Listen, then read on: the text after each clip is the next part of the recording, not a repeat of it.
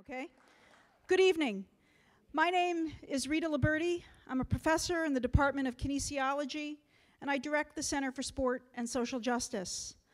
On behalf of the Center's governing and advisory boards, I want to welcome you to tonight's very special event, Dave Zirin in conversation with John Carlos and Wyomia Tyus.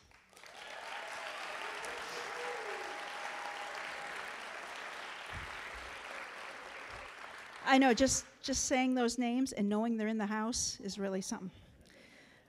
Tonight's program required the coordination of many different units and departments here on campus. I'm hard-pressed to think of a part of our university that wasn't involved in some way. Though there isn't time to acknowledge you all individually from the stage this evening, please know that the Center is grateful for your efforts, both big and small, to make this event a successful one.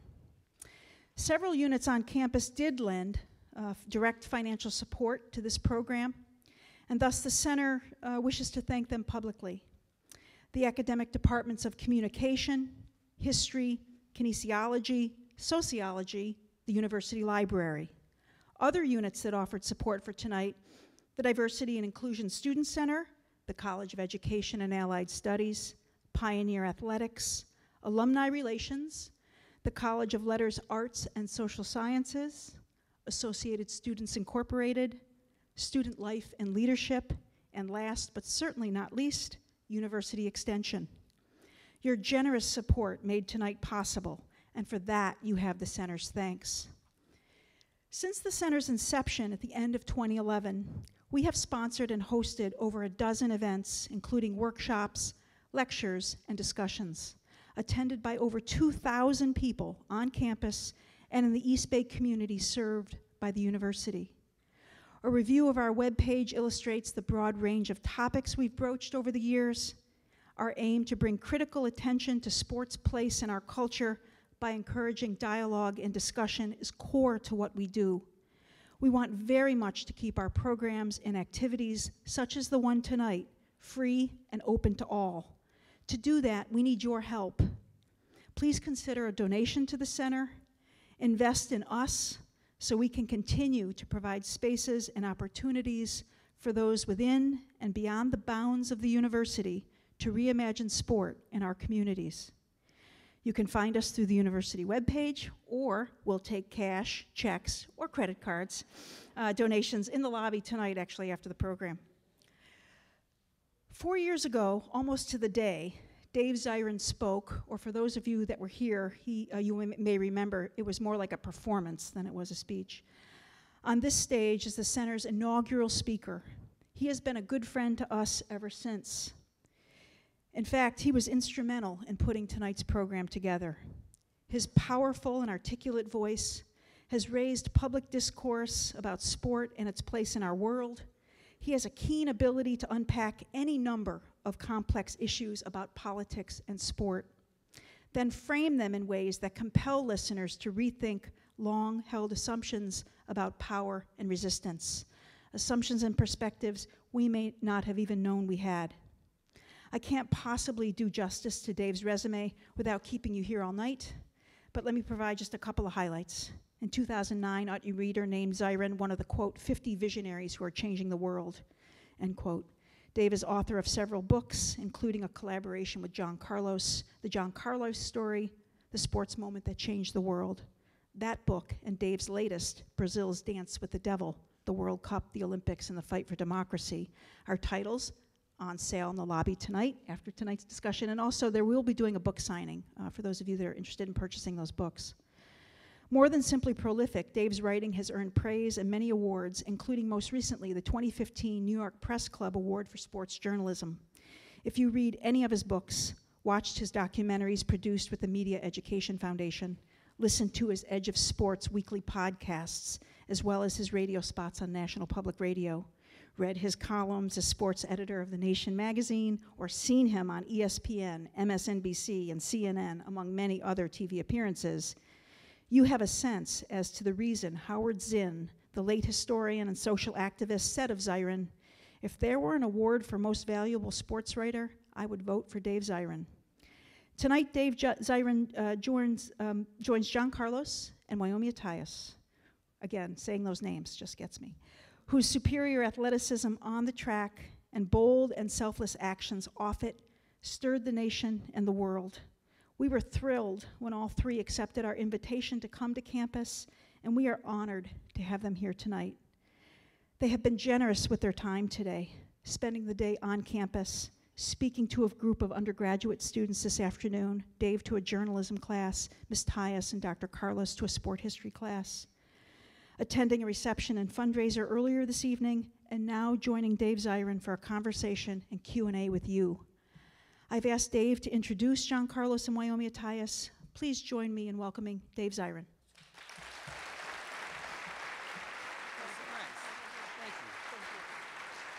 Thank you.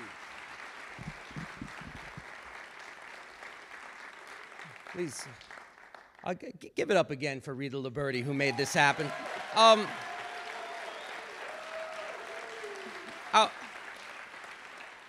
I was going to say that Rita Liberti is the Steph Curry of professors, but instead I'm going to go with Steph Curry is the Rita Liberti of basketball players. I'll go with that. And or maybe the Draymond Green, because she is just a Swiss Army knife of skills in heading this. So I get to introduce our guests, and then we're going to speak on stage till about 8 o'clock, and then we're going to open up for the floor for questions in case you have any questions for these remarkable people. So I'm going to keep my remarks brief just so everybody, just in case there's even one person here, even one, who doesn't realize what you walked into tonight, you got to know before we start. And it starts by understanding 1968. I mean, this was a year where horror and hope broke out across the globe in a way that we're still feeling to this day. And I could just run through everything that are just these historical touchstones from 1968. The Tet Offensive, the Prague Spring, the mass strikes in France in May, the assassination of Dr. Martin Luther King, the assassination of Robert Kennedy, the slaughter of hundreds of Mexican workers and students before the Olympics in October in Mexico City in what's known as the massacre of Tlatelolco Square. I mean, it was a year of absolutely unholy conflict. And if there is one image that has echoed through the ages, it was of two men raising their black glove fists to the ceiling. And we have a person here who is a part of that image. We have a person here who can testify to the fact that it wasn't just a moment, it was a movement called the Olympic Project for Human Rights. This is one of the most remarkable people I've had the privilege to know. He is one of the great track athletes of his time. The guy once ran 100 yards in 9 seconds, which, if you think about it, is like, I mean, I don't know if I could drive a car 100 yards in 9 seconds. And he led San Jose State, a.k.a. Speed City, to the 1969 NCAA championships. And he has never stopped fighting for social and economic justice. It is my honor to introduce to you Dr. John Carlos.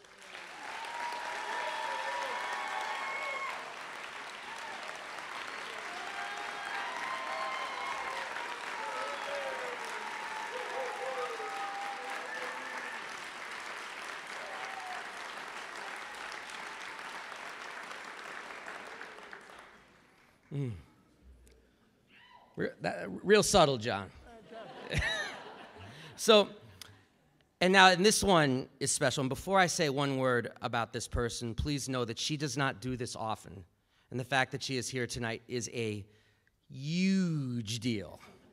Huge. Bernie Sanders, huge, not Donald Trump, huge, okay? It is a huge deal.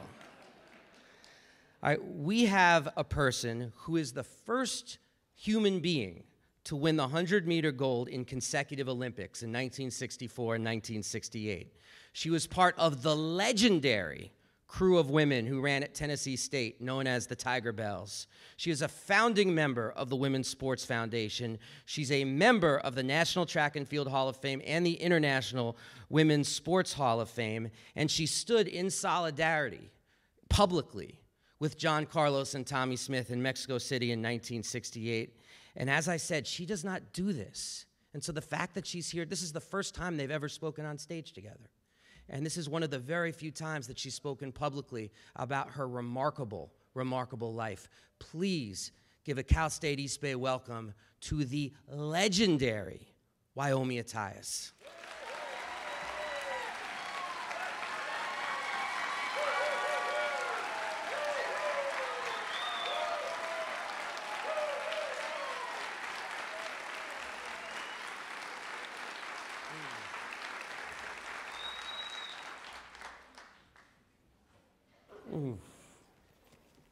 See, John, that's how you walk out on a stage. You know, you keep your...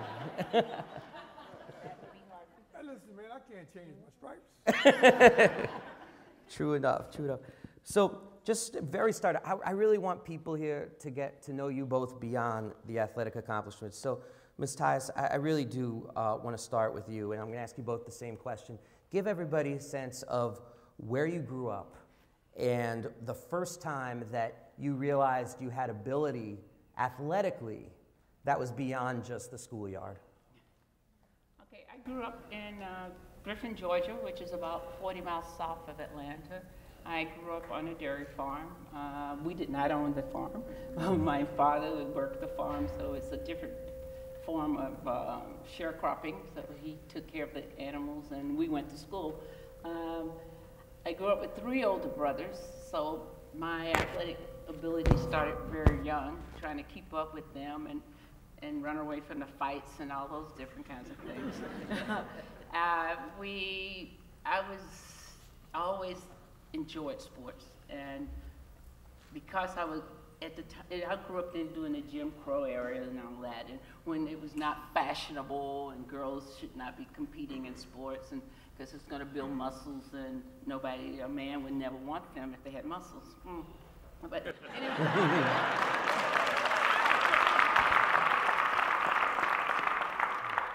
I had a family of my dad especially was one that said, you know, we tell my brothers all the time, let her play, because she's better than you guys anyway. And he was right. But I had to be better in order to be a part of the team. And I learned very early to know what it is. If I get beat today, there's always another day. I had to work harder and harder and harder. So my brothers kind of taught me that. And I have to give a big shout out to them that because of them, this is who I am today. I never did give up. I never let anything get in my way. I always said, if I fall down, I get up and dust myself off and continue. And they had a big part in that because I beat them a lot. And then at the age of 14 or 15, I can't remember exactly, but I saw Coach Temple, who's the coach at Tennessee State, not now, but then he saw me compete in a track meet, and he came up to me and talked to me and said that I think you have some talent here. You know, I would like for you to come and work out at a track camp he had during the summers. And I think that's when I kind of realized, okay, I can do this.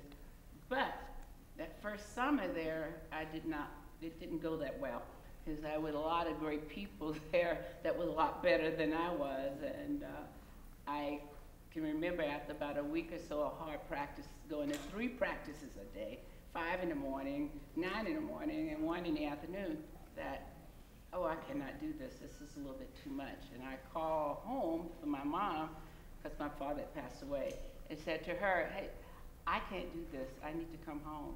She said, well, no, you decided you wanted to go. You have to finish it out. You don't have to go next year. And about the best thing that could have happened to me, because that's when my career started. But everybody was beating me. I was so used to practicing maybe once or twice a week and winning, and I go there and I'm practicing 3 times a day and losing. So it didn't make sense to me. The math didn't work out that way. I did continue, and the rest is history, so to speak. I realized that I had an opportunity not only to get an athletic scholarship, well, it was really work aid, it was not work athletic.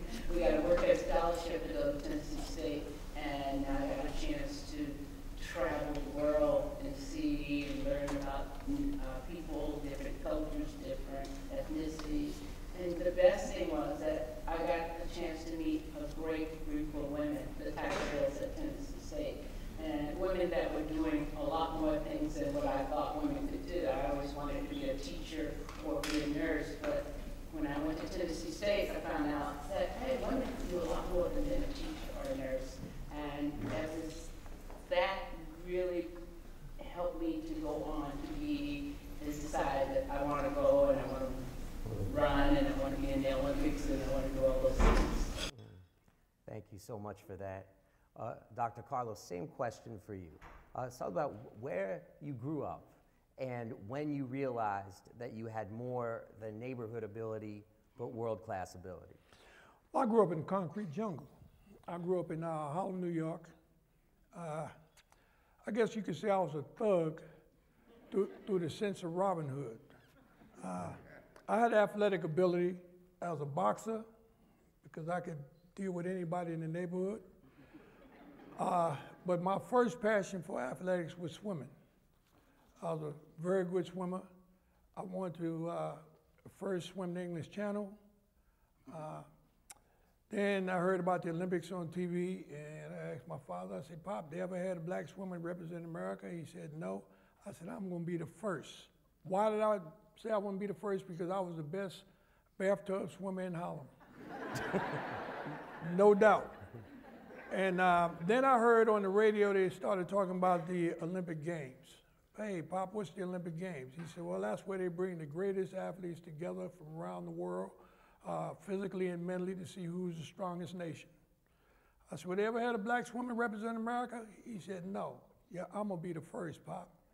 And then one day my father told me, he said, Johnny, you're not going to make it as a swimmer. And he educated me about the race card. Just merely because of the color of my skin, I couldn't fulfill the dream that I wanted to partake. And he said, are you going to quit? I said, no, I'll find another way. So when I got involved in track and field, I got backed in because, as I stated, I was the Robin Hood of New York. It was a lot of drugs that was dropped on the community. It was a lot of parents that fathers left the household based on the drugs. And here we are 60 years later, and a lot of them still haven't returned. So many individuals was not as fortunate as me and my brothers and sisters, for the mere fact that we had a mother and father. Go to my friend's house, a lot of them didn't have food in the ice box. They didn't have clothes in the closet. And I remember Robin Hood used to check out everybody coming through Nottingham Forest. So when the trains came through the Yankee Stadium area, that was my Nottingham Forest. He would make them pay a tariff, I would make them pay a tariff in Harlem. Well, as my activity began to take place, it was two detectives, Mr. Lester and Mr. Bryant. Mr. Lester was about maybe 6 feet, 5'10", somewhere around there, and Mr. Bryant was like 6'8". And they knew my father very well, and they said, my father, Earl, there's been some break-ins at the freight yards, and we think Johnny, and you need to tell him. My father stopped him. Whoa, that's your job. You need to tell him. And when they built the new Yankee Stadium, that's where the track was, at McCoon's Park. And I was over there with a few partners of mine, and they came with the police cars and circled the whole park, make sure we couldn't get out. And they caught up with me, and they walked me into the inside of the track and stood there. And Mr. Bryant, the big guy, he says, Mr. Lester, I have something to tell you. And I said, yeah, what's that? He said, there's been some break-ins. We have a good idea of who's doing it. We can't do anything until we catch him. And then he leaned his nose dead up against my nose and pushed me and said, and we gonna catch him. In the meantime, you better slow your roll. And Mr. Bryant said, tell me the other thing, tell me the other thing. And I said, yes. He said, well, you have a talent. And I looked at him, well, what talent do I have? He said, you're a runner. And when he said that, I smirked. And Mr. Bryant smacked me on this side of my face, and his fingers landed over here. I see stars right now, think about it.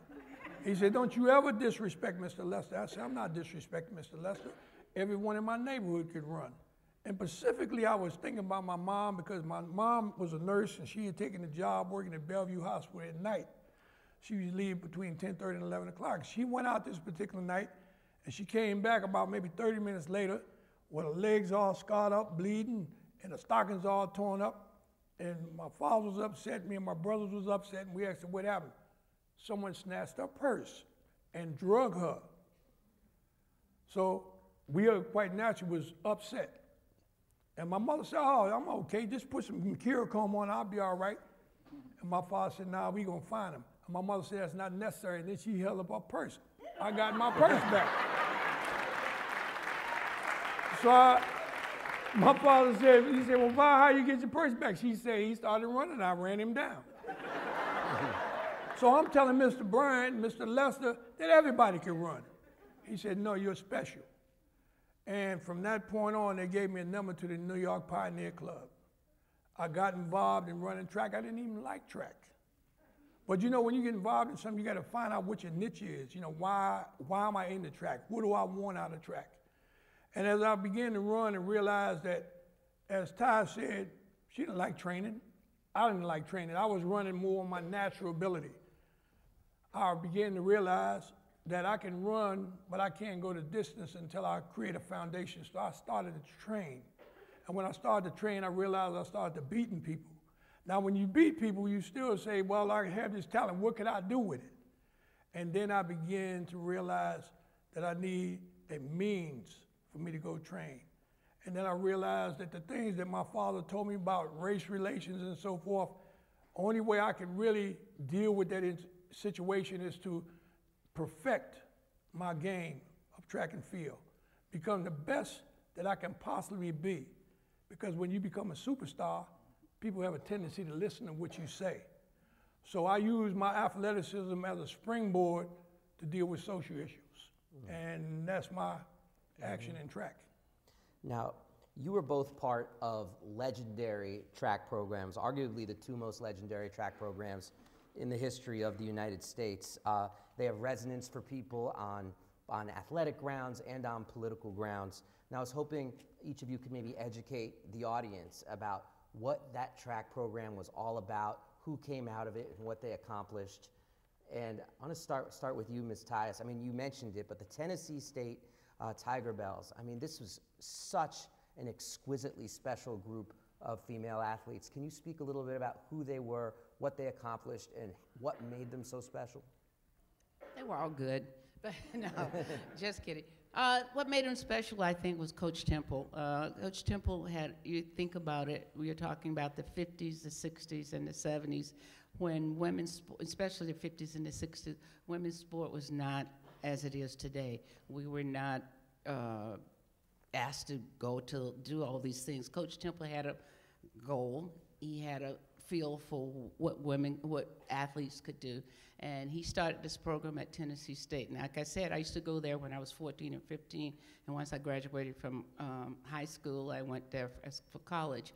But we would go there in the summer, and you would think parents would let their young daughters go to a college campus and with a coach, a male coach, and they felt fine about it. That's because he went to every young girl's home, talked to their parents, and gave them his rules. My rules are these. If they don't follow my rules, I will send them home. And they will go home, come home on that train, and I will give them a comic book and an apple so they will have something to read and something to eat on their way home. So he always wanted us to be that way. And he was very strict in everything. And I think that's why we had so many hard practices. Because once you came off the track every day, we come off at 3 o'clock in the afternoon, all you could do is get to the room, take a shower, and lay down. And go to have dinner and come back and lay down because you had to be at practice at 5 o'clock in the morning. So that was his way of training us, and that was his way of keeping us so much, so to speak. You're on a college campus, so you're not getting involved with anything, any of the college, not athletes, but people on campus. So we trained a lot. It was a little bit hard for me and for everybody. There were some of us that didn't make it. But my goal was I could get this education and I could maybe go to the Olympic Games. So that's what, and that's what I trained for. And also, his main rule was that you had to get an education. You had to come in with a 2.5 or better. And he wanted you to have much better than a 2.5 coming into college. And you had to maintain that because he felt that there were going to be times you're going to travel a lot in one of your semesters, and you may not be able to keep up with your grades. You may fall down in one of them or whatever. So you must have a bumper. So he always made sure our grades were always up to the hilt, and we always had to work very hard to do that. The Tiger Bells was like, it was a family. That's all I can say. It was a big family. And he would, he had his young ones, he had his older ones, and his older girls were supposed to teach the younger girls, teach them about etiquette, teaching them about life and being on a college campus and how it is to be a Tiger Bell, what it is to be a Tiger Bell. And there's a song we used to sing all the time that it's so hard to be a Tiger Bell. It was not just on the track, but also off the track. It was so hard. And Mr. Temple's thing was, you always have to be a ladies first. You have to do that. And people go, a ladies first? You don't have to do that. I said, in this day and time. At the time we were competing, yes. People looked at you a lot differently. It was like, oh, well, you look, before we would go to an interview or anything, he would say, well, you have to get yourself together. And that meant that you had to go to the bathroom, comb your hair, make yourself look presentable. That's what he said, because he didn't want you out there having an interview and your hair all over the place and people go, well, they should have won. They scared everybody. But, so those are little things as far as being a Tiger Bell. But here's a man that has put 40 women on the Olympic team. And in these 40 women that he's put on the Olympic team, all 40 of these women have graduated with a degree from Tennessee State. They've had, thank you. And in putting these 40 women on this team, he has won 23 medals, 13 of them gold. All right, so you're... And just so people know, how big was Tennessee State? Very small. I think when I was in school, we may have had 2,000 or maybe 2,500. Think about that for a second. Yes, so it was very small school. When I first started, of course it grew and it has grown since then, but you're talking about a very small school. And you think about it, if you think about all the colleges and universities throughout the world, I'm not just talking about the US, you cannot find anybody that has done anything like that. Coach Temple, to me and to many others, I mean, he has never got his due. He's never got his honors because it's no way. You're thinking about, he put this, you had a Wilma Rudolph with 3 gold medals, and then after that, it was myself, Edith McGuire Duvall, who's in the audience somewhere. Where is she? Yeah, where's Edith? Where's Edith? Where is she? Can you stand up? Can you stand up? Hey, there she is. All right. Oh.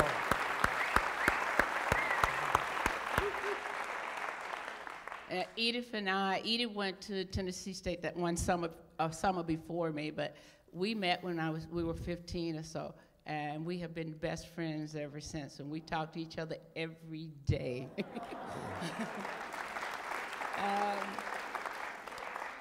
And for those of you who don't, Edith got second to me in the 100. Sorry, Edith, but she got second to me in the 100. And a quick story, kind of off the story, but they had dubbed Edith to win 3 gold medals, as Wilma had done in 1960, and I came along to kind of mess that up, but we won 100. I came first, and she came second. And Mr. Temple was so thrilled. He said, I was just through with the Olympics. I got 2 people, they won 100. They got first and second in 100. So Coach Temple he came up and talked to Edith, I remember, before the 200, and he was talking to her, and I think Edith told him, Mr. Temple, I'm going to win the 200. Something is very out of character for her, but she did, and she went on to win the 200, and he was too elated by that. And then our relay team took second, which we should have a gold medal, but they're not giving it to us. I'm gonna get Dave on it. To-do list. Here we go. Yes, to-do list. But this man has done so many great things, and as far as track and field is concerned, and for as women are concerned, and to take a group of black women and accomplish all the things he has accomplished, and to have all 40 of his Olympians finish college with a degree It's amazing. And we're not even, there are also athletes that did not go to the Olympics that have graduated. I can't give you the stats on that because that's too long, but that did not go but still got a degree from Tennessee State. And he has always been, for some of us, a father figure, for others, just a coach, but a great coach. And I just think if you could just see some footage or even have, he's never going to be on a stage, you know, he doesn't speak in the audience anymore, but if you could get to meet him, you could see what a great man he is and what great people he has put out in the world, great women that are doing a lot of things that never get talked about.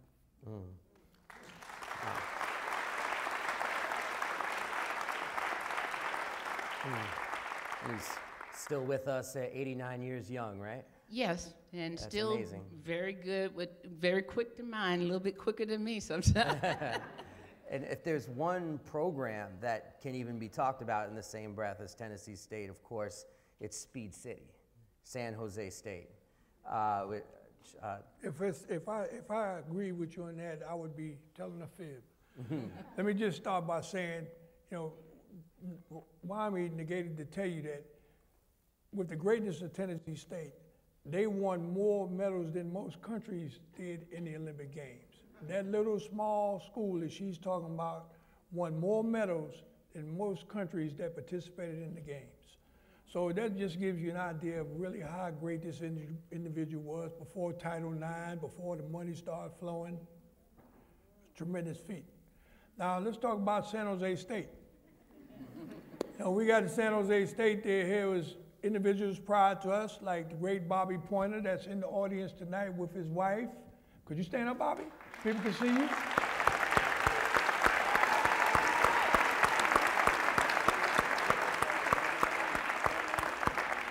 And then when I came on the scene, I came down to San Jose. I left New York and came out to California with Bob Beeman.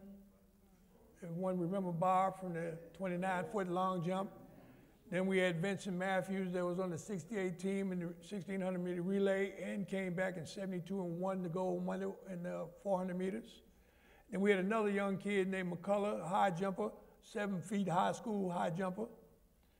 And then we come out to San Jose to visit a guy from Southern University by the name of George Anderson. And we came out to the track and we see this string beam. When I say string beam, this guy was like the guy that would draw the picture of the circle and the 2 lines for the arms and the legs. It was a string beam. And he's on the track with his coach, and we see a guy, he's setting up his camera, his camcorder and so forth.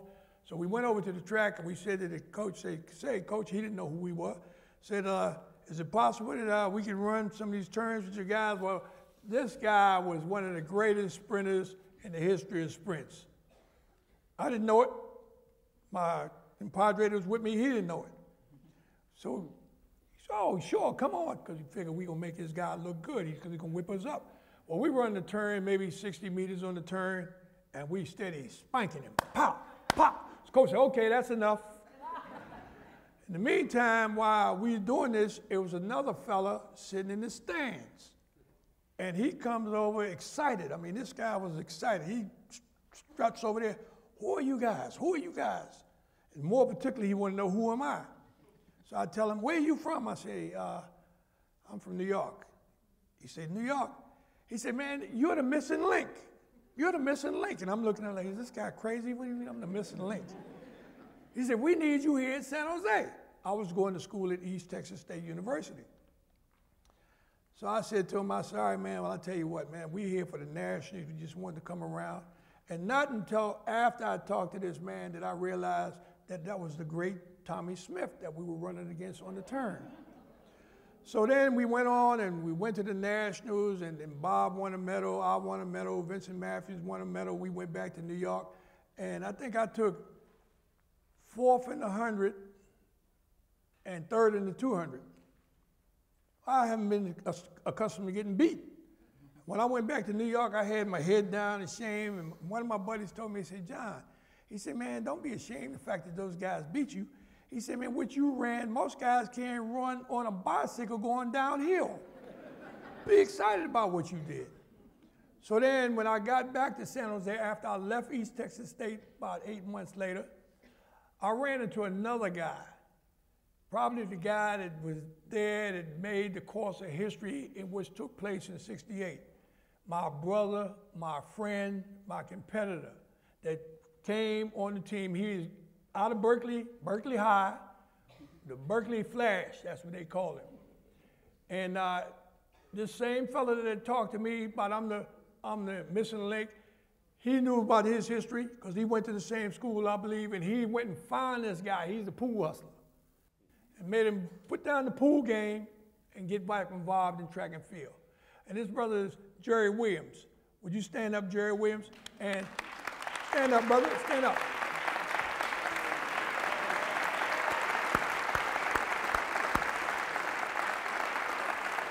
All right, Williams, sit down, Williams. I just want to say one more thing about Mr. Williams, that he has a unique situation in life. You know, my daughter and his son, they come up together. I'm his godfather for his son. He's the godfather for my daughter. We raise our kids very well, very excited about them. But Jerry's son, when the Chicago White Sox couldn't win a baseball game or a World Series for 100 years, he went and received a job as the general manager of the Chicago White Sox and put that team together to win the World Series. That's the first thing. The second thing is, I was looking for Cam Newton to do some good, but he did no good.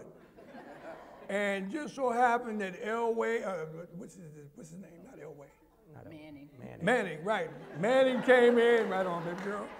Came in and brought them Broncos in, fired up, and they won the Super Bowl. And lo and behold, this man is probably the only family on planet Earth to have a World Series ring in the family and a Super Bowl ring in the family as well. His son was a part of that team as well.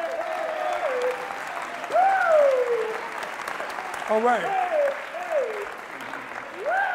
So now you check his flavor out the way he is, right?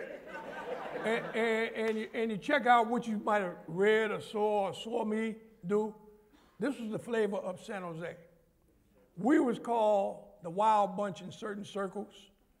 They had the title based on Bobby Pointer and Ray Norton and those guys. They call it Speed City. This young fella that came to me talking about I was a missing link, he had a vision like Abe Saperstein to put this team of Speed City back together. The founder of the Harlem Globetrotters. Yes, right. Abe Saperstein is the founder of the Harlem Globetrotters, and this guy's name was Art Sinberg. He had a vision like Abe. So he put us all together. And I remember when I came to San Jose the first time, and I looked at Tommy Smith, I looked at Lee Evans. Lee Evans, the 400-meter and 1,600-meter gold medal winner. Ronnie Ray Smith out of Los Angeles on the 4x1 relay. We had Kurt Clayton. And incidentally, all of these guys was capable of running 9.3 or better, which would have made most nations, they would have been the #1 runner in the country. They talk about how great we were. We were great, but we wasn't nowhere near as close to greatness as these guys here, this lady and her team, okay? Bar none, okay?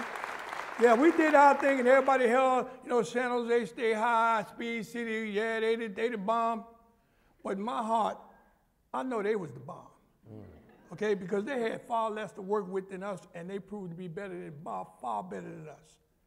But we were so wild in our annex because everyone was against us just based on the way we carried ourselves. But we was determined. I told the coach when I went there, I said, Coach, I've always been a good runner. I said, but I respect you, I admire you, and I appreciate you, and I owe you for the fact that not that you teach me how to run faster, but you taught me how to run more relaxed. I owe you for that. Oh, and incidentally, Coach, I won't run no more than 1 year for you. Why would you say you would run for him for 1 year? I was married, I had a kid, I couldn't make no money running for the school. I had to feed my family. So I told the coach, say, Coach, I'm gone after this year, but I said, I'm gonna do one thing for you, because with Bobby and Ray and all the guys they had, I was a little disappointed with the great talent that Bud had, that he never was able to pull the strings together with those guys to win the NC2A championship. So I told Bud on my way out, that's my gift to you. I guarantee you that I will win the NC2A. I brought it home too. Okay? But all of those guys, hey guys, hey listen, hey, do me a favor. I got this phobia about applause. Please, don't applaud for me, because I talked to security before I come up on this stage, and I said, I'm gonna give them a warning, and if they applaud after, I want you to escort them out of here, okay? So I'm not here for applause. I'm not up here doing a soft shoe dance on Broadway. I'm just trying to convey the meat and make sense to us, right? You know, you don't look for applause when you're trying to share. So relative to all those guys, we had another guy that went to San Jose State by the name of Sam Crothers. He had a brother that was on the team with Wyomia Tyus in '64, and then came back and repeated with me in '68 by the name of Ed Crothers. But Sam Crothers was a great hurdler. But this guy could have been the #1 decathlon man in the world. He was so gifted naturally, but he's just too, he liked to gamble a lot, so he said, I can't make the practice, man, I got a card game. You know? But he was a part of that '69 team that went to the Nationals. We went down to Knoxville, Tennessee. They didn't anticipate us winning. I remember going in, as Ty stated about you having to have that grade point average. When I went to the indoor nationals for the school, they said, well, John Collins is not eligible. What are you doing? I said, ain't nothing new but the rent's due, and I'm here to collect. Then we go to the nationals outdoor at the NC2A in Knoxville, Tennessee. Carlos is ineligible. Then they said Carlos with his band of clowns. Or when they said band of clowns, well, you know, we was offended then. But at the same time, they had headlines. They had calculated UCLA is going to win. Only one can compete with UCLA is University of Kansas. Oh, Tennessee State, not Tennessee State, but the University of Tennessee, they have a chance. They didn't even have us on the chart. And I told them, I said to them, I said, look, guys, they putting us down. I said, and it looked like just based on the way we carry ourselves, they don't want us to be the champion. I said, but we got God on our side, and we train hard. Yes, we have a lot of fun, and we did a lot of political activity, but yet and still, every time, whether we went to Europe to represent the United States or anywhere, we knew what our mission was. Our mission was to win. If we stayed up all night and the coach came in, knock on the door and say, hey, you guys making too much noise. You know, y'all got a big competition tomorrow. Y'all need to go to bed. We tell the coach, say, coach, do me a favor. Come on in here and put your money on the table and pick up a game and try and win some money. But ain't no little kids in here. We know what our mission is tomorrow. And the coach would zero on that, go in his pocket, bring out some money, get in a couple of hands. All right, guys, I'll see y'all at the track. And the next day, we knew what our job was, to go out there and represent America well. We had a lot of fun doing it. We always brought the bacon home. Regardless of what people might have thought about us, we was always on the job.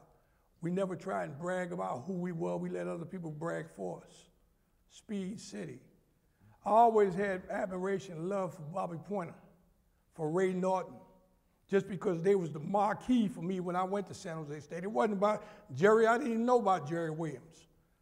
But the fact that Jerry Williams right there and his wife, had Jerry not been in San Jose State, it probably wouldn't have been a whole bunch of ruckus about that demonstration in Mexico City, because I probably wouldn't have stayed in San Jose.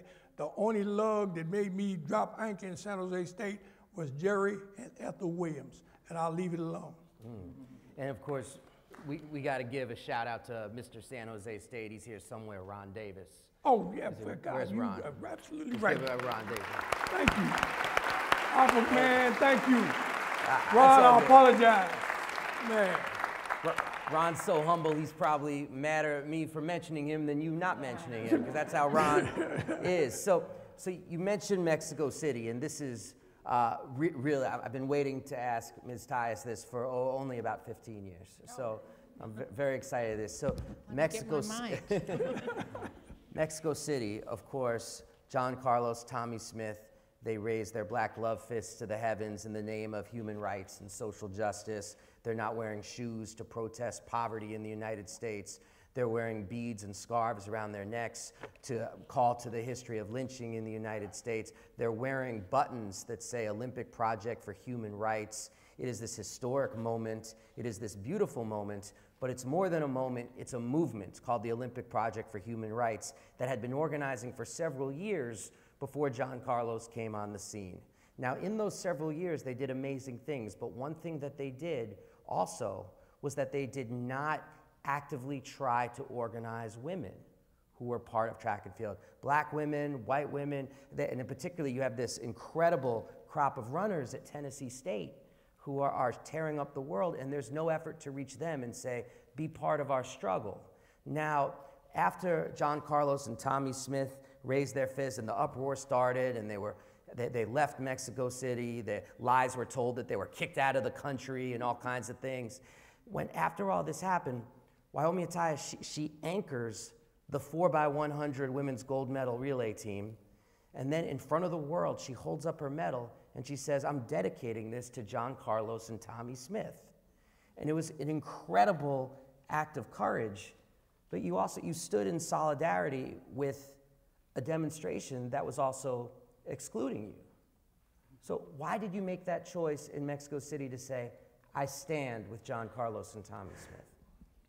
Well, it was for human rights, and that's what we were talking about. And I was part of the human rights, although I was not included. That lets you know right there, they were not including women in the beginning. And for me to dedicate my medal to them, that lets the world know, and also everybody, and them too, that I'm still a part of you. I still believe in what's going on, what you believe in, what we need to do, come together, because that's how we do it. You have to do it together. You can't do it separately. We all have to be on not always the same page, but we have to be focused on where we're going and which way we're going. And also, you have to think about the fact that we were in Tennessee and they were in California. And when you think about that, then there is a big gap there. I mean, I can remember back when the reporters would call Coach Temple and asked him all the time, could we speak to Wyoming? Could we talk to somebody on one of the Tiger Bells about, because this has just been said at San Jose State, whether Carlos said it or Tommy said it or Harry Erwich said it, and how do they feel about it? Are they going to do this? Or are they not going to go to the Olympics? And our rule was, well, we first have to make the team to say we're not going to go. You know, we can sit here and say, oh, no, we're not going to go, we're going to boycott. But if you're not on the team, you can't do it. So it was always, when we make the team, talk to us. And it finally, you know, but even once we made the team, they didn't talk to us either. So, but basically, it goes back to human rights. And we all have them. And women, black women, all colors were not getting what they deserve. We couldn't do certain things. You couldn't participate in sports. They were not in the colleges. They didn't have this. They didn't offer these things. So it was all about that. It was, again, most people think of it, it was just all about black power. In my mind, and other people now that they have heard a lot about what went on in '68, they know now that it was about human rights, and not just human rights on the athletic field, human rights all over, whether you could go in, in Mexico City, when we were there, it was a student uprising. They were doing all those things. It was all about that. It was what was going on in all the countries of the world and how we can unite and make it a better place for all of us to live, not just one group of people, but for all people. Mm. You heard that? Hey. You heard it? And John, if you could also give your own reflection about 1968, the moment on the medal stand, and your thoughts about the women athletes, and you've spoken to me about this, about how you felt the need for them to be included, not excluded in what was happening. Well, when you sit back and think about '68, you have to think about what was taking place in the United States at that particular time. We were on fire as a nation. When you sit back, you think about, Dr. King was assassinated that year. Robert Kennedy was assassinated that year. They had the Civil War unrest in Chicago that year. It was riots coast to coast in the United States at that particular year. So we had a tremendous amount of things taking place. Then when we went to Mexico City, it was an enormous amount of Mexican students and supporters of those students that lost their lives that most people here in the United States don't even know 48 years later. They don't know. They talking about 150 people died. First it was 50 people. Now it's like 350 people. But in actuality, it was 2,000 plus people that lost their lives. They put them in the furnace, burned their bodies. When they couldn't put them on the furnace, they took the rest out, dumped them in the ocean.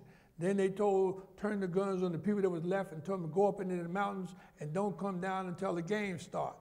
And yet and still, when all the people got off the plane to go to Mexico City, they had the slums right in back of the airport. So opposed to them trying to clean up the slums and taking them people from eating out the gutter, feeding their kids out the gutter, instead they decided to put posters up of the Olympic Games to cover up the slums opposed to trying to clean up the slums.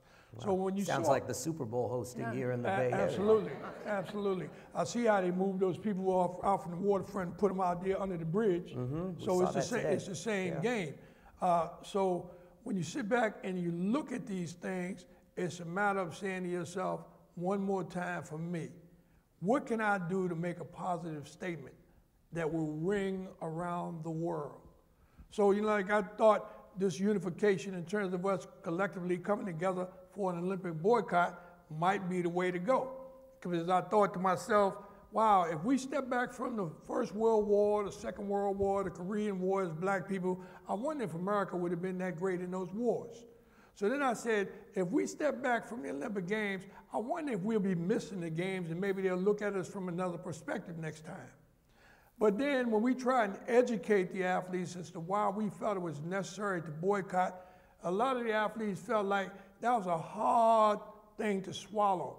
Something that I had been trained from the time I was that high off this ground, where they hold a carrot in front of you and always teach you from the time you're a little kid, go for the goal, be an Olympic champion. So everyone had that dream. I had that dream. Wyomia had a dream. Everybody has the dream to go to the Olympics. So we said, let's educate them. Let's try and sit them down and make them why it's necessary to boycott the Olympic Games. And when it all came down, individuals started saying, man, I trained all my life to go and win a medal. I promised my church I was going to bring the medal home. My kids, my wife, they're counting on me to bring that medal home. When they start giving stories like that, we didn't have no right to tell those individuals that, hey, man, you have to boycott the games. So we took a vote in Denver, Colorado, and we just said, are we going to boycott the games or are we going to go to the games? What's the vote? Well, the vote came that they wanted to go to the games. I thought right away, well, they can go, I'm not going. But God is a heavy dude, because God touched my brain and told me, said, Johnny, if you stay home, what you accomplishing by staying home? Because America is the greatest nation on the earth at that particular time in track and field. You stay home, somebody gonna go and win that medal and get in your place. The question is, when they get on the victory stand, will they represent you the way you feel you should be represented? Then it was imperative that I go. And to be sure that I went, because they played political games, because I should have been the gold medal winner in 100 meters, my belief, but they chinooked me because of my political views. They wouldn't even let me run the 100 meters in the trials. But I can live with that, because it ain't about me winning for me, it's me winning for them. If they choose they don't want me to run and win for them, so be it, no problem. But as time went on, I said, I have to go to the games, and I started preparing myself. And when I did, I broke all the world records to go. Then they came back and told me, well, you're not gonna get credit for the world record because obviously the shoes I had on had motors in them, or either they had a dog chasing a cat and the cat chasing the mouse to give me more traction. I don't know what it was. But they didn't give me the world records that I set.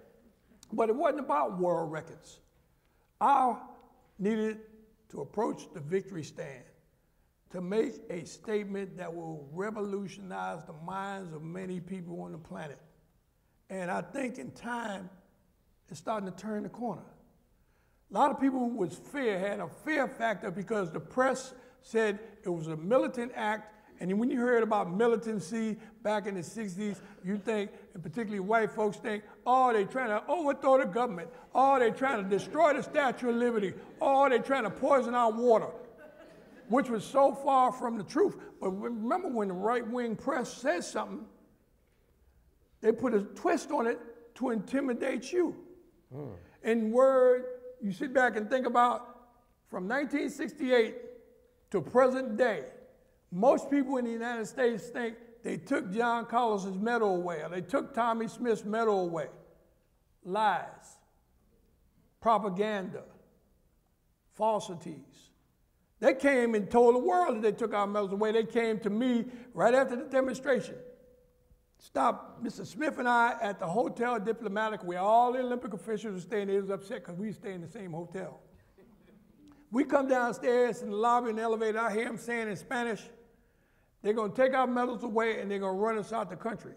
Well, I was glad because I had my visa in my back pocket. When I got downstairs, all the press swooped on us. One of them said, I understand that they say that they're going to take your medal and run you out the country. I looked at Tommy. Tommy looked at me. I said, let me speak to you. I said, I don't know about Mr. Smith, but let me tell you about John Collins. I said, the medal has no significant value to me. I said, but let me tell you this. You didn't come to my house and knock on my door and tell me, say, hey, John, we got an open slot, man. We want to put you on the team. They told me it was Olympic trials, and I had to meet a standard to make the trials. Then when I got to the trials, it wasn't no gift. I had to go through the process of elimination to get there on the team. I made the team. I went through the process, went to Mexico City. They didn't say one more time, John, it's the opening. Step up there and receive this medal.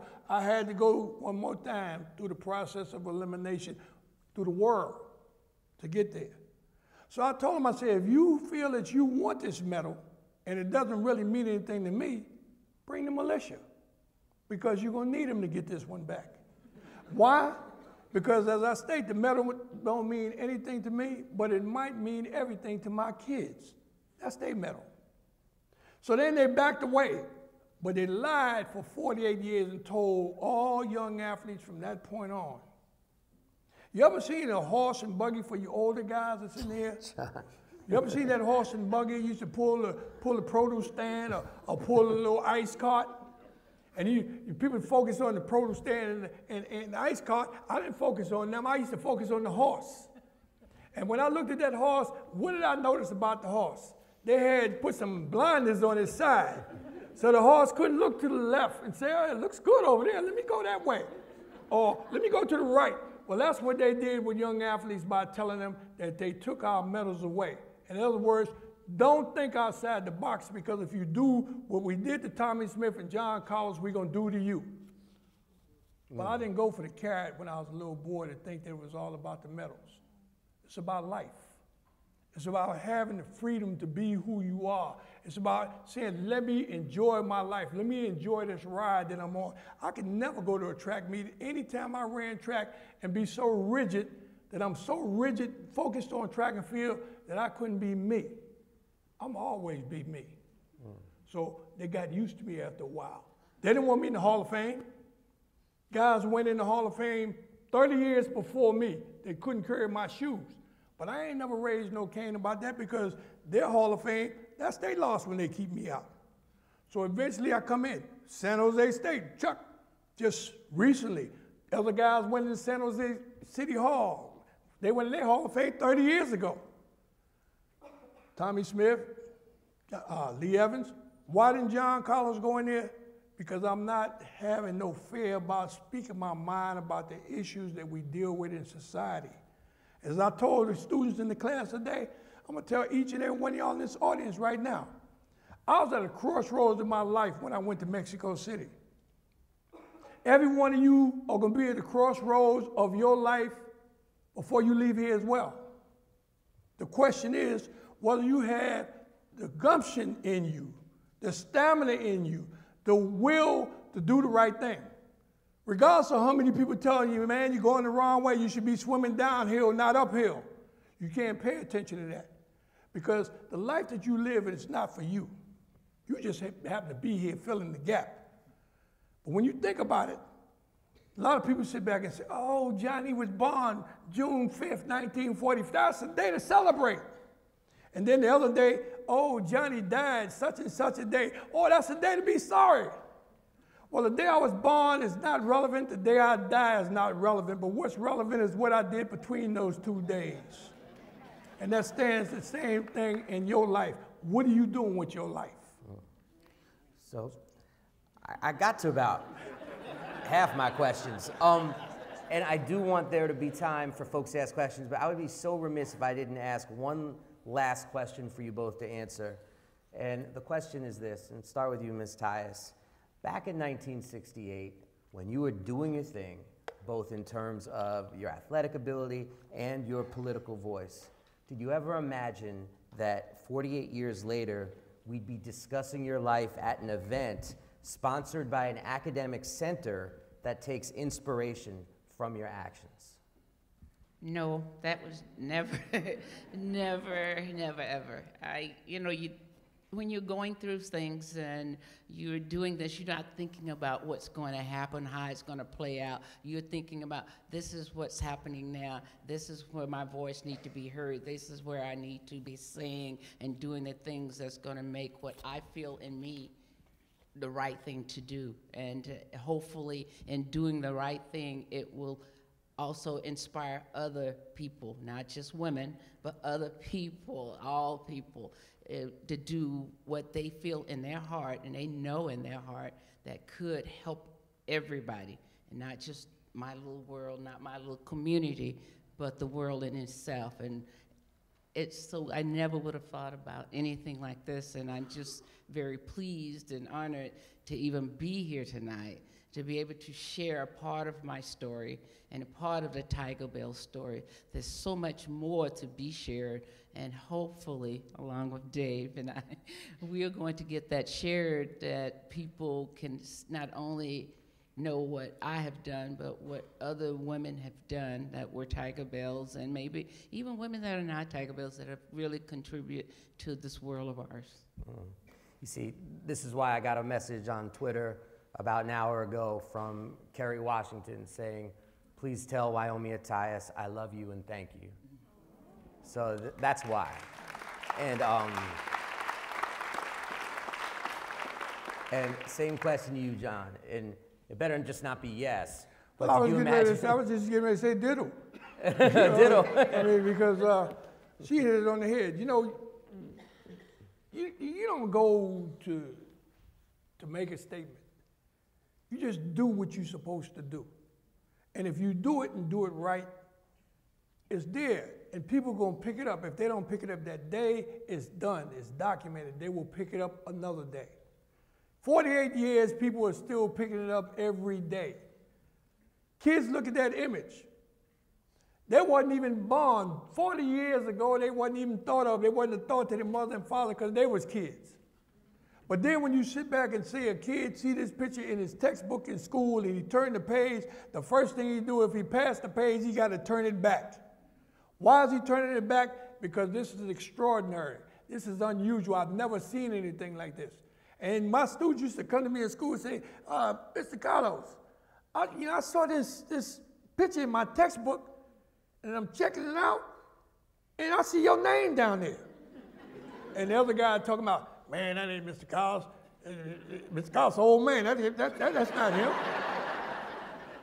And I look at the kids and I tell myself, I'll tell you what you do. Why don't you go and do some research on it and then come back and we'll discuss it.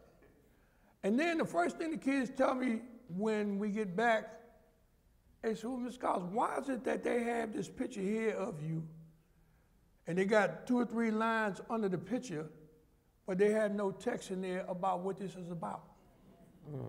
So it shows you that the powers to be, they're struck by that motion too. They can't negate it or put it out their mind or erase it or anything. And then you tell me in the audience here, I know that they left this planet, as they told me, and they went to the moon. I don't see the moon documented like I see that demonstration in Mexico City documented. Why is that? See, so it's about coming out of the box sometime to make a statement. And once a statement is made, they can't take it back. It's just like if I told everybody in this audience, say, I love you, like I come out throwing kisses. And somebody stand up and say, I don't want your love. Well, that's too damn bad, because I done gave it to you. Now, the best thing you can do is take that love and give it to somebody else. Because that's the problem that we have in society in terms of trying to deal with racism and bias and prejudice, is the fact that they took love and knocked it up and locked it up and put it in prison and don't want people to acknowledge one another with love and sharing love and having understanding of love. If we had that, then we can get down. I'm not pissed off at the KKK. I say, but I'm disappointed in the KKK because they're so narrow-minded that they can't sit down at the table and have some dialogue about why they feel the way they feel. And until we get to the table and start having dialogue, until we get there, you sit back and say, why is the President of the United States, the first black president of this nation, nobody in this audience, black, white, or what have you, could tell me that he's the most disrespected president in the history of the presidency. And I don't think any president on record has had to tackle what he had to tackle. They got haters on the Republican side. They even got haters in the House on the Democratic side.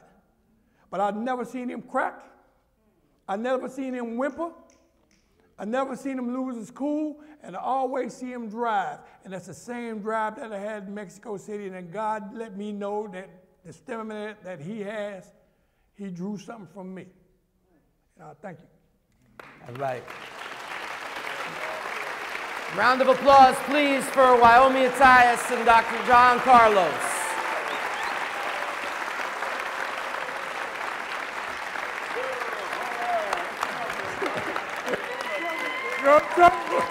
There goes trouble.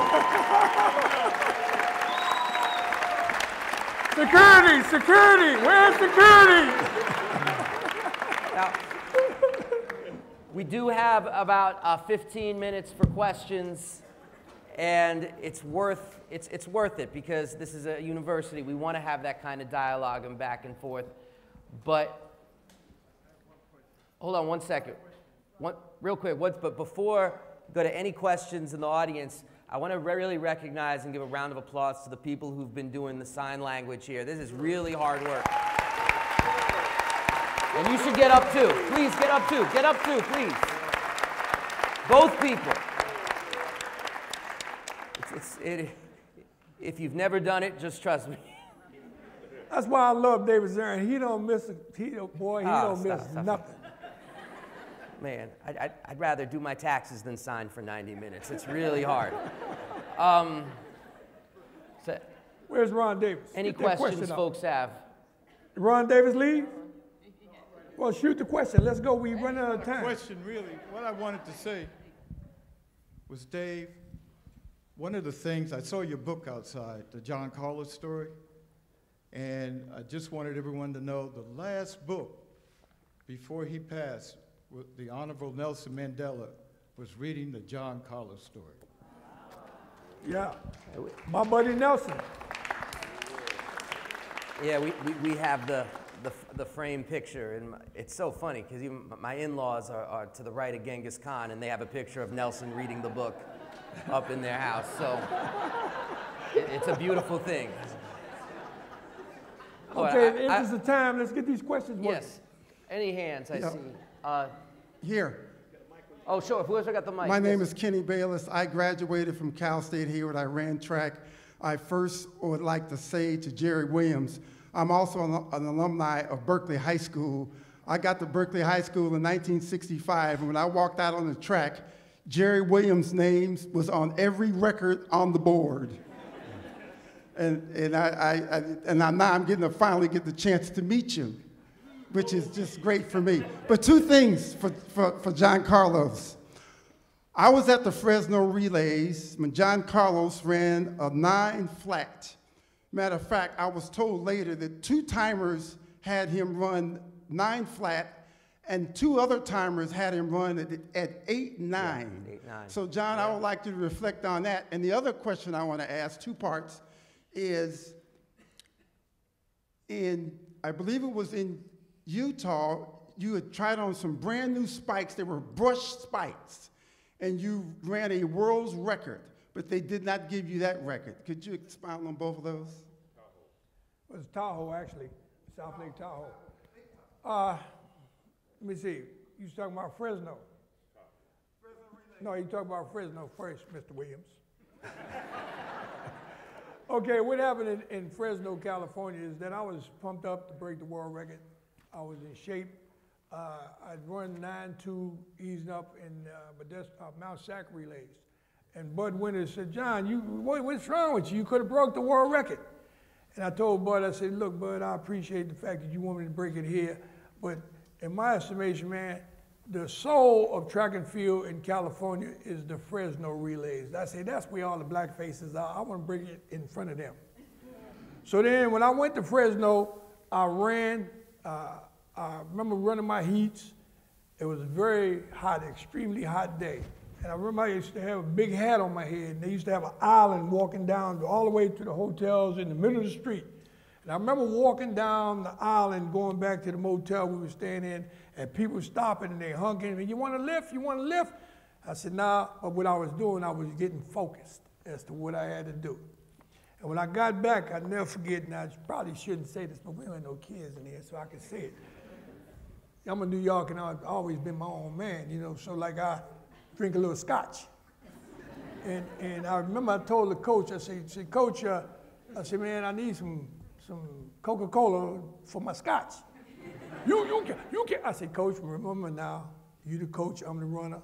Let me do my thing. So he went and got me some Coca-Cola, hooked it up, and I got back and I told him, I said, all right, Coach, I'm gonna blow the world record up. There's two people gonna get credit. I'm gonna give you credit and I'm gonna give the trainer credit. Now, Kenny, you was close. They had 4 watches that had me in 8+. They had 3 watches that had me in 8.8, and 1 watch had me in 8.9, and then they had the 5th watch had me in 9.1.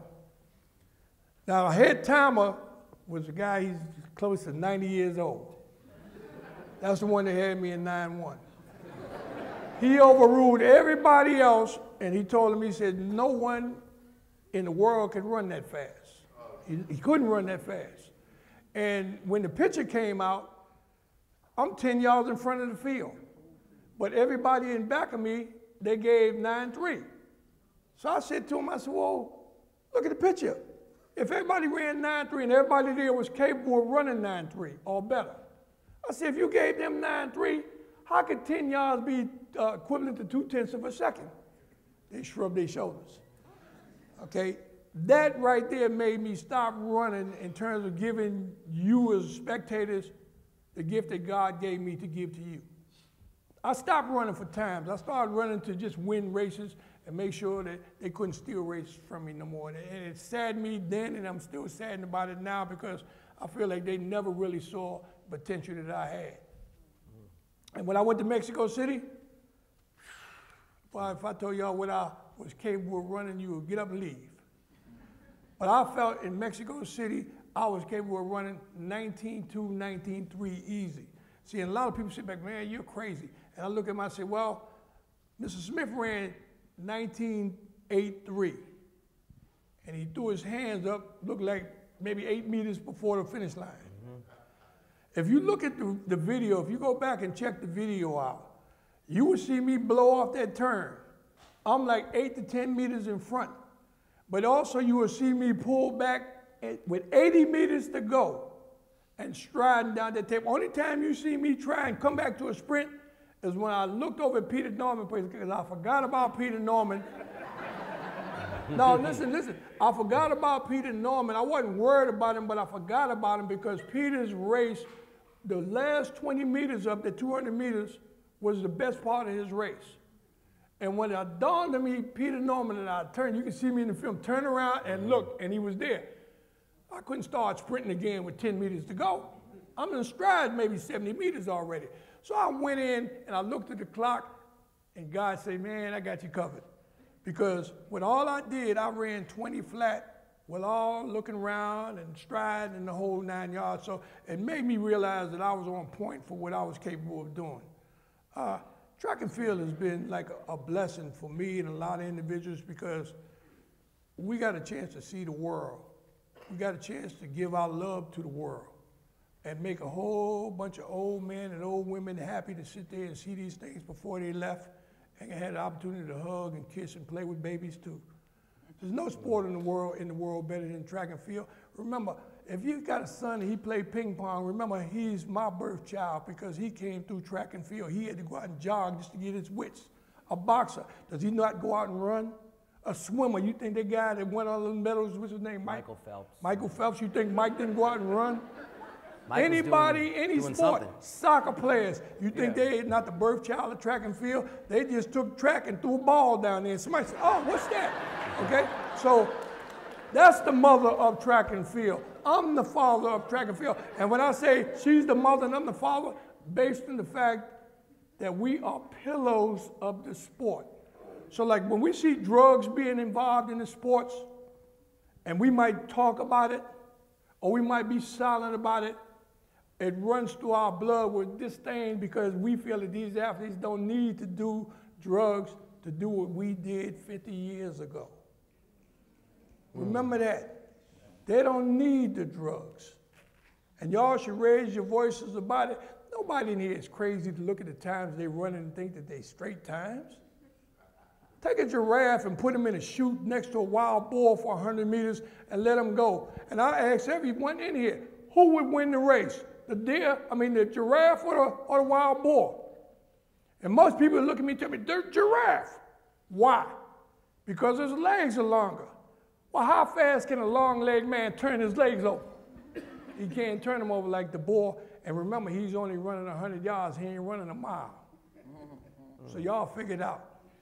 I have no idea who you could be referring to about a long-legged sprinter. It's a mystery. Is there a question for Ms. Tyus? Very specifically for Ms. Tyus. Yeah, up there in the red shirt. I'm sorry, I just can't see from here, but if you have a question for Ms. Tyus, please. Thank you. Ms. Tyus, you're the first of 3 women who have repeated as Olympic 100-meter gold medalists. The other 2, of course, as you know, being Gail Devers and Shelley Ann Fraser-Price. And I'm just curious, they've been able to capitalize on this being a professional sport now. You came into track and field as it was becoming professional in the early 70s, right? And I'm just curious, what happened, how have you been able to capitalize on your 2 Olympic gold medals, certainly in a way that was different than what they've been able to do now with all of the money that's part of the sport? Oh, well, first of all, it was 3 gold medals. Let me say that. Straight them out.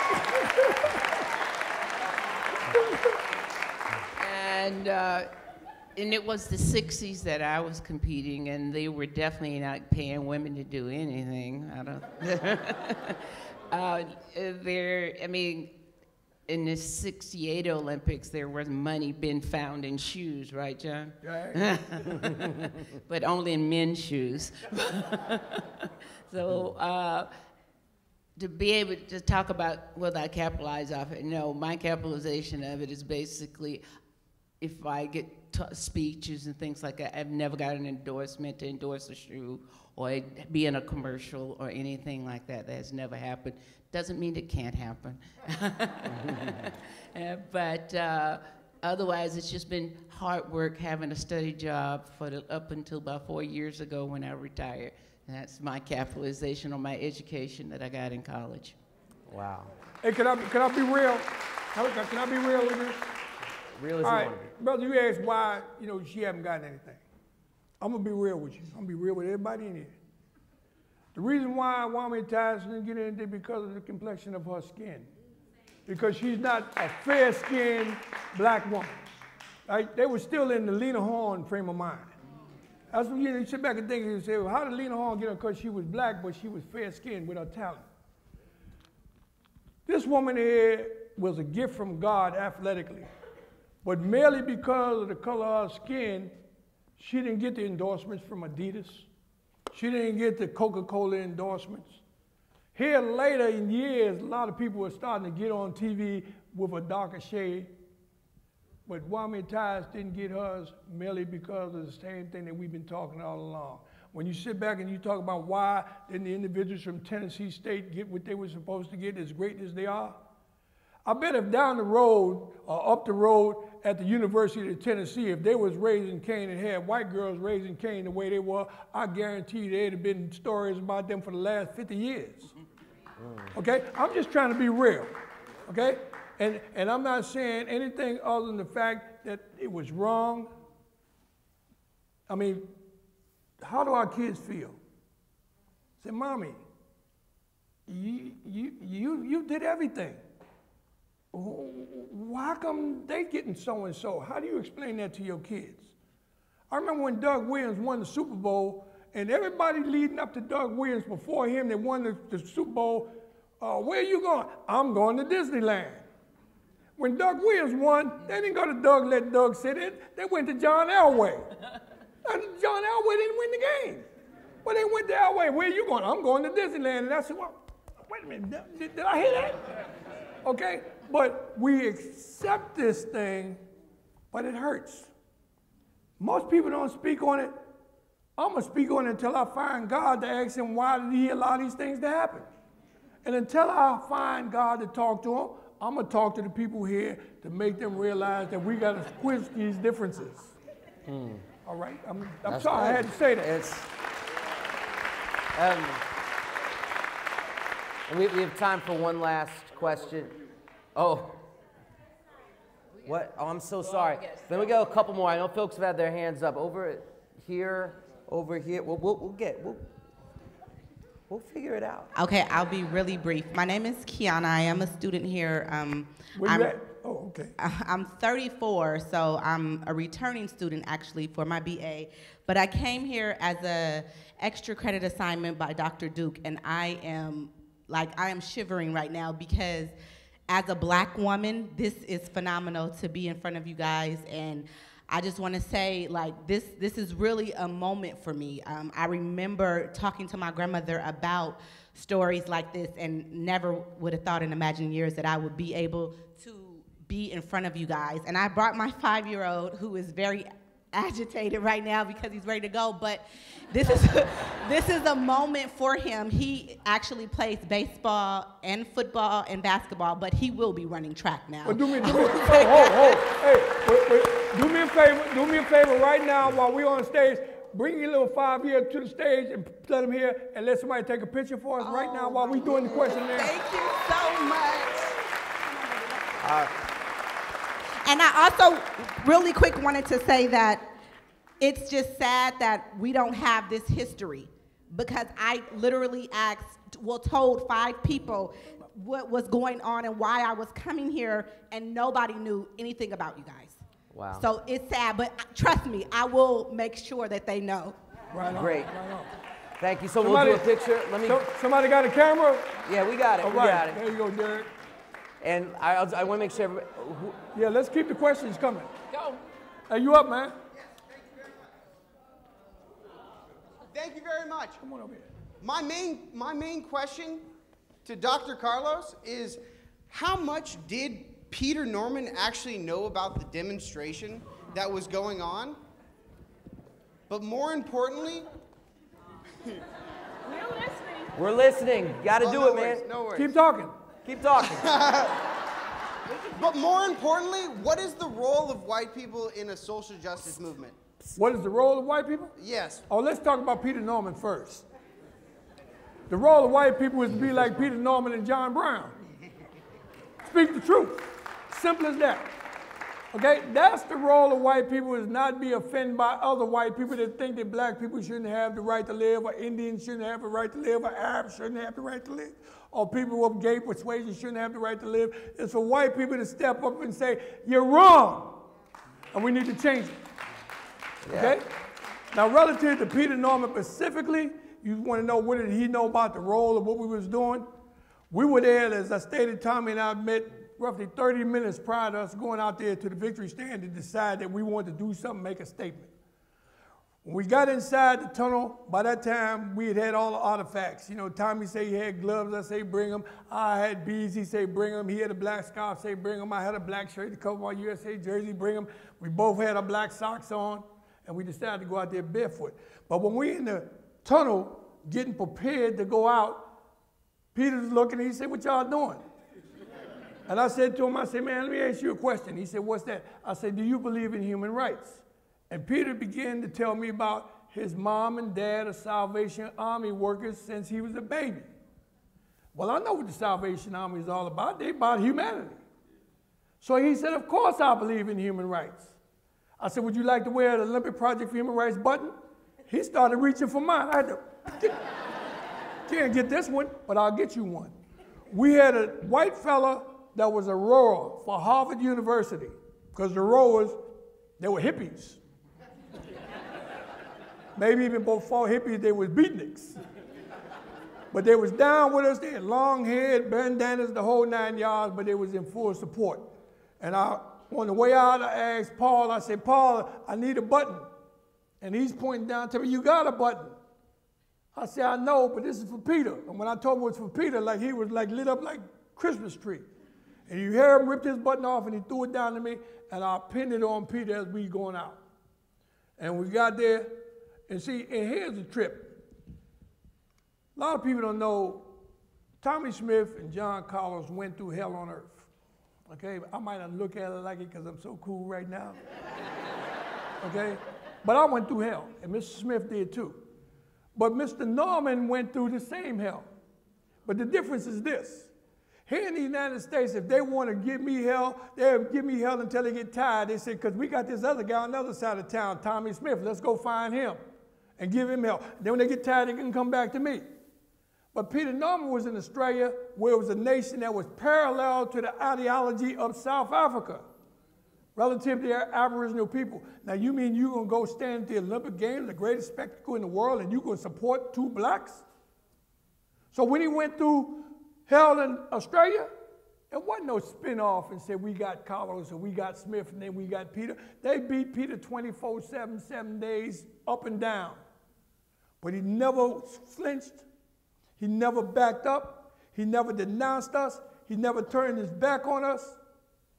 And I love Peter until I die, and wherever I go in the stratosphere, I'm going to have more love as I grow. Okay? I respect, I admire, I love Peter Norman.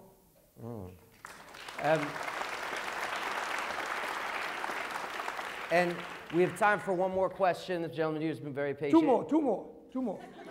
I mean, all right, I'm going by. Two more. Man, just go ahead. I mean, I like this audience, man. I like this audience. No, I know, but I got to get full. All right, go ahead. Yes, it's a real honor meeting you, Ms. Tyus, and Dr. Carlos. Hey, you're such a person of great character. Is that Mantan? Yeah, that's me. All right. Hey, you told me so many great stories. I just got here. I got here a little late, but you know that story, brother, that like just stuck with me forever was, you know, that really kind of defined your character was when you were living, I think you said in Harlem or something, and when you was a kid, and it's something about the property manager that wasn't doing you guys right, and you went and told him you got 24 hours. 48 hours. 48 hours. Yeah. So I'd like you to share that with him, bro, because that defines who you are, man. I was like, you know what I mean? You started that. You started that, man. All right, you want me to tell this story? I'm gonna try and push it real quick. When I was a kid, you know, I'm still a kid at heart. You guys know I'm still a kid at heart, right? Well, anyway, without rephrase that, when I was younger, we used to play stickball in the project. And all the women be sitting down on the bench, the mothers, they sit on the bench and they talk. And as I stated earlier, my mother used to work nights, so when she would come in from work in the morning, she would come in, she would always be courteous to the ladies and nod to them, but she would never stop and sit down and talk to them. So one day, I said, it's time for me to have a talk with my mother. I said, Mom, how come you don't never sit down on the bench and talk to the women downstairs? are you stuck up? And my mother looked at me, and I looked back at her, and she had tears in her eyes. And she said, no, Johnny, I've never thought I was better than anybody. I've never raised any of my kids to think I'm better than anybody. I said, well, Mama, how come you never sit down and talk to the other mothers downstairs? She said, well, Johnny, you know, I work in the operating room.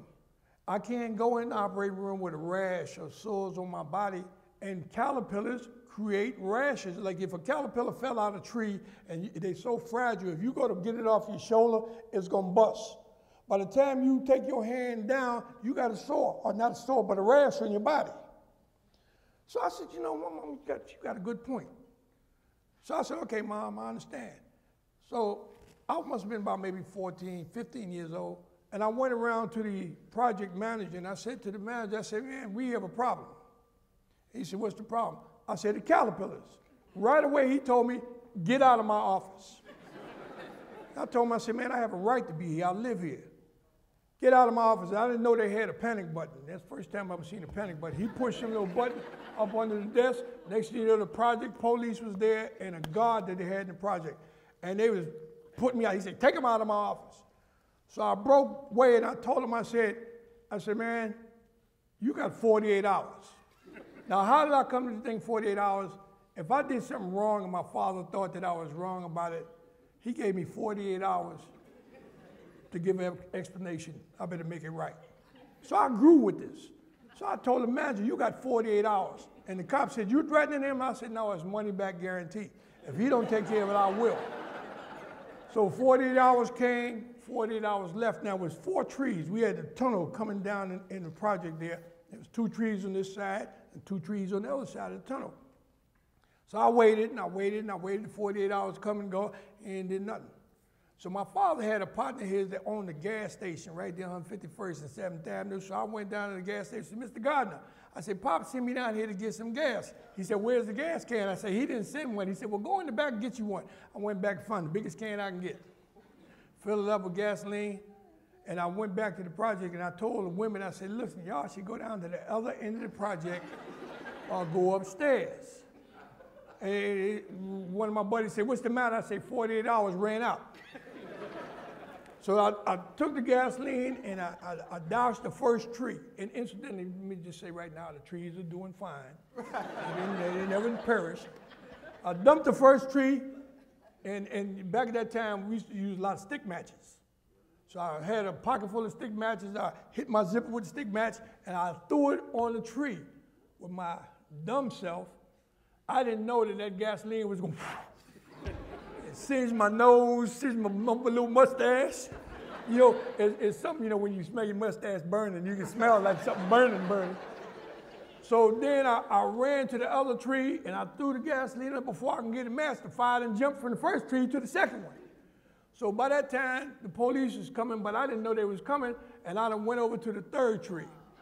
And just as I'm going to the third tree, I'm dousing the tree and hit the tree, and they didn't know whether they should try and attack me or put the fire out. They panicked. When they panicked, then I hit the third tree. I threw the gas and the fire jumped. So they drug me down. Now I had to go to court. You know, I hear my mother saying, and I didn't tell my mother for 50 years or more about why I did what I did. So I hear my mother tell my father, Earl, I'm not going to the court. That boy embarrassed me. Why would he do something like that? I don't understand. I always was on my own clock. So anyway, I get to the court. We wait. Judge calls us up. First thing the judge says to my father, said, Mr. Cowles, does your son have any mental deficiencies? So my father said to him, said, no, sir, not that I know of. He said, well, why would he do what he did? And my father said, well, Your Honor, that's a good question. I'd like to know, too. Why don't you ask him? He's here. The judge said, young man, why did you do what you did? And I said to him, I said, Your Honor, I talked to my mother one day about why she don't socialize with the parents, and she told me she couldn't do it because of the caterpillars. I said, I felt my responsibility to my mother to go to the manager and ask the manager about why he don't spray the trees. Because as I stated earlier about Highbridge Pool up there, well, when we went through the project up there where the white folks lived, they sprayed them trees every summer. Same trees that we had. So I said, I asked him, Your Honor, and The judge said, well, what did he say? He told me to get out of his office. I said, he called the police on me. I said, and I broke away and I told him he had 48 hours to do it. The judge said, you told him what? Yeah, he got 48 hours. He said, well, what happened? I said, 40 hours came and 48 hours left. And it was my time now. So I hit the tree. I said, I protected everybody on him because he asked me, he said, wasn't you concerned about the people? I said, no, I asked him to go down the other end and go upstairs. Now, I'm thinking to myself about embarrassment for my family. They had a lot of people from the project in the court. And then the judge say, is the manager of the project here? The manager said, yes, I'm here. The judge said to him, says, how often do you guys spray? And the judge say, no, he asked me, he said, how often did you guys get a stipend? He said, do you get I said, yes, we get a stipend. We get a stipend for roaches and rodents and caliper. We get a stipend every year for that. Then he asked me, how often do you spray? He said, we spray every year. So the judge said to him, he said, okay, this is a good time. Take a recess. He said, when you come back, have your records for you spraying. So we go to lunch and my father tell me, son, don't look good. You look like you're going to be going to jail. He said reform school, right? So, okay, we go to lunch. He's telling me this. I'm coming back, and I'm getting more confident now, even more. So when he comes back, he comes with a little thin folder, vanilla folder, one piece of paper in it. So the judge looked at me and said, this is all you got? He said, well, Your Honor, my secretary is out ill, and I don't know where she keeps the records. But the judge was smart. He was so smart, I didn't know how smart he was until the manager told him that. And he said, is anyone from the New York City Housing Authority? When we went to lunch, he got on the phone, he called the New York City Housing Authority and told him to come down with the records. So this guy, when he called them up, the guy came with one of those, looked like an accordion, you know, the brown thing, with, looked like a spring and rope tied around it and all, and he was just robust. So he said, well, do you have the records? Yes, sir, I had the records. And made him take the oath, the whole 9 yards. And then he said, well, how often do they get money? He said, well, they get money every year. We send money every year. He said, well, how do you check to see whether they signed? He said, well, Your Honor, the only way we check is by them signing off that they did the job. So he looks at me, my father, and he says, Mr. Cowles, do you remember them spraying the trees? My father said, no, you know, I get up and go to work early in the morning, and I come home in the evening, and I don't know whether they sprayed or not. He said, Your Honor, but I would think that if they sprayed, I would see a lot of dead caterpillars on the ground. I don't remember seeing them. And I'm hollering, no, they never sprayed. So then the man pulled out the paper, and he said, how often did they sign off? He said they signed off all the time. Now, my father was in the audience, in the court, and all the people in the court, a lot of them from the project, and they started co-signing with my father. Said they never sprayed. And I remember when I was a little kid, when I first moved in the project, playing a little wading pool. They used to spray. Better than 13 to 15 years, they ain't spray after that. So now the judge called the guy up, and the guy that came down, he had heavy weight. He told the manager, give me the keys. So he didn't lost his job for lying and not spraying. I don't know what they did with the money. So now I'm starting to sit up in the chair a little stronger now because I'm feeling good now. And here's the kick. And I guess this is something that probably carried me on in my life. And I told the class earlier today, you know, it's one thing for a kid to do something and your father look at you and tell you, say, son, I have tremendous love for you. That's one thing. We were walking down the court after the judge told my father, said, you should be very, very proud of your son. And now my father looked at me and he told me something that just floored me then, and it's flooring me now just to think about it. My father told me, he said, son, I love you tremendously. He said, but the love that I have for you is nothing to the respect that I have for you. I was like 13, 14 years old. And for your daddy to tell you something that you're supposed to be telling him about respect, when my father said that, when I went to Mexico City or anything I've done in my life, and I tell people, there's a lot of people that don't like me, and I can live with the fact that they don't like me. A lot of people love me. But the bottom line is, I don't care which way you go, you're going to respect me. You know? And I always put that in my kids. Make sure that you earn the respect and they give it to you. God bless you. Well,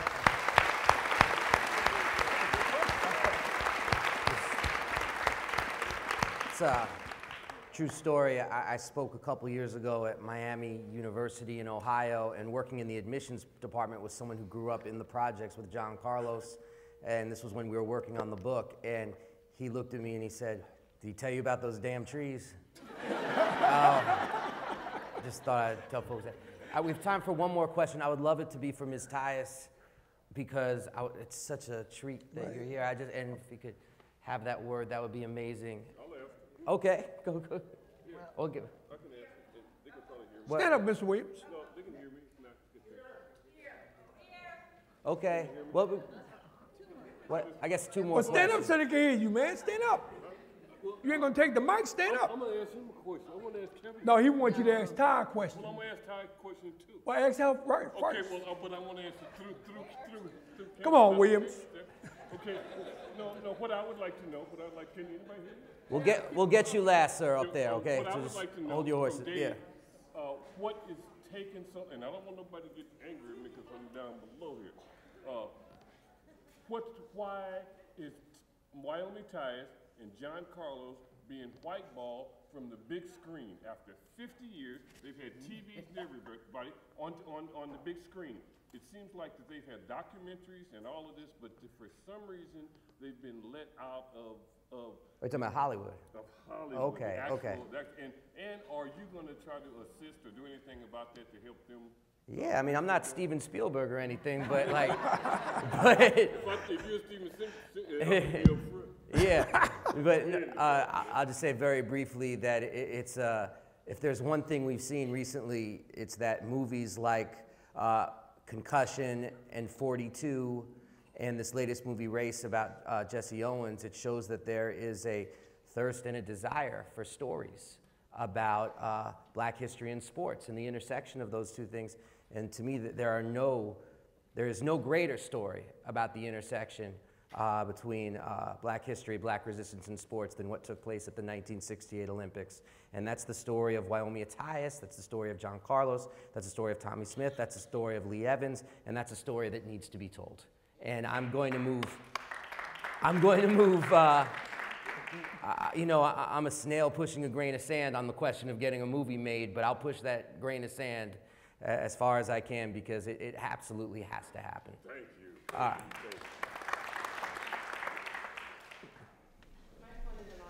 I can hear you.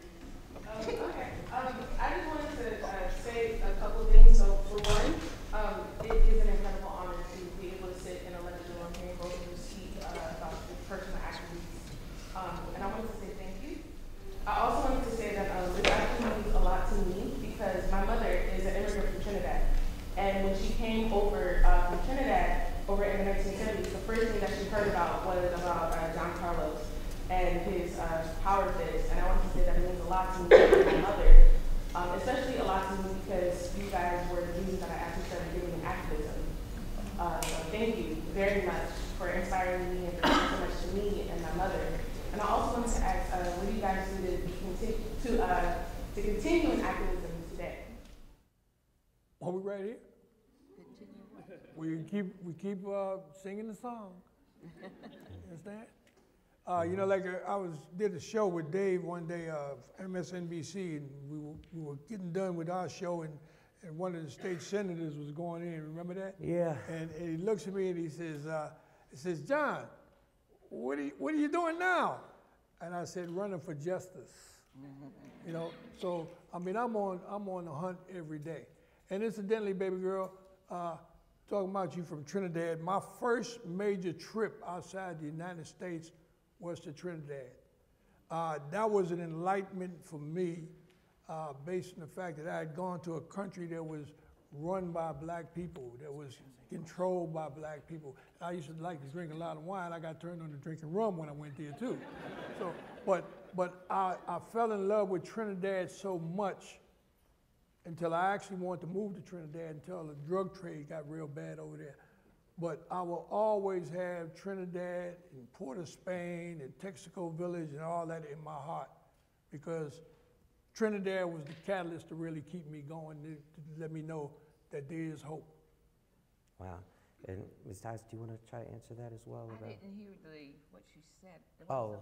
Repeat your statement.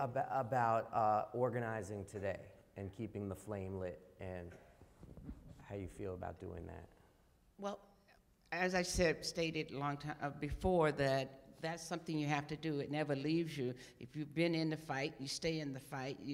That's the key to winning the fight, that you have to be there. You have to always make your statements. You have to always be able to say, these are the things that are happening, these are the things that are not happening. I know I don't speak on it a lot, especially about myself. It's very difficult to talk about yourself and things that have happened to you and how you feel about it.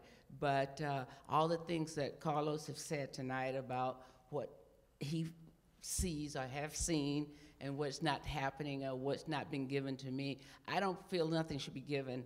I feel I've worked for it. I feel I earned it, and I feel when it comes, it will come, hopefully in my lifetime when I can appreciate it. And I just want to also say, I thank everybody for coming tonight, and that for me to be able to share a little part of me and a lot of the Tiger Bells, I can really appreciate it, and let you can go home and know that you can go on the internet and look it up, and this doesn't have to end here. It can always continue to go, because I'm always available to talk about it. And hey, listen, let me just say this. Wyomia Tyus is getting ready to get started on writing a book. Okay? So put that in your cap. I have a book. The John Carlos story, my writer, David Zirin. Excellent book. More so, I have a page on the internet, johncarlos68.com. Not John Carlos 1968, but johncarlos68.com. I would hope that you guys would register in that page. Don't cost you a dime. There's a lot of knowledge in there.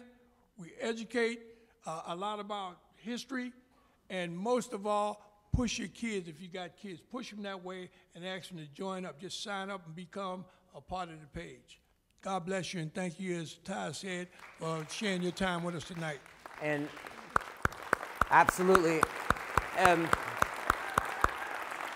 one last answer to your question, because I'm only answering it because I'm thinking of something that John Carlos once said. Our book came out in the fall of 2011, right when the Occupy encampments were popping up all over the country. And the first event we did after the book came out was at Occupy New York. We addressed the entire Occupy contingent. And yeah, Occupy Wall Street. We were down there in Zuccotti Park. And I'll never forget what John said to the folks there. He said, you have to stand up and organize where you are. For me, that just happened to be the Mexico City in 1968. That's where I was, so that's where I stood up. You're here, down here at Zuccotti Park on Wall Street, so that's where you need to stand up. And I think about Oakland and the Bay, and it's like, what does it mean to take the legacy of Wyomia Tyus and John Carlos here? That means for standing for justice for Mario Woods. That means standing for justice for the homeless who are displaced in the Bay Area, and that definitely means right here on this campus of standing with your professors in their push for economic justice. And